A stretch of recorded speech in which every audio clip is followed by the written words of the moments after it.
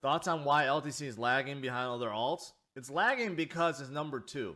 That's why. It's number 2 to the number 1 Bitcoin. You got to realize Litecoin is not in DeFi, right? It's a store of value like Bitcoin. It's not a day-to-day currency. It's not fast enough to compete with the likes of, let's say, Nano, for example, right? So Litecoin is a store of value. But why would you buy the second best store of value when you could buy the first and it moves better? That is the reason why Bitcoin moves better than Litecoin. So that is why Litecoin may be stagnant for quite some time. It'll come up with the market, but you know what? Right now, everyone is focused on DeFi and they're focused on Bitcoin. You don't hear any institutional investors say, hey, I want to buy digital silver. I want to buy Litecoin. No, they're all saying, I want to buy digital gold. I want to buy Bitcoin. That's the reason why.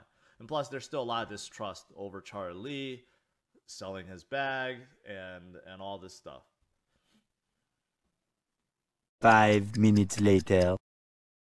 Wall Street and crypto is definitely seeing a benefit from it as well. People are paying attention, and the Elon effect is real.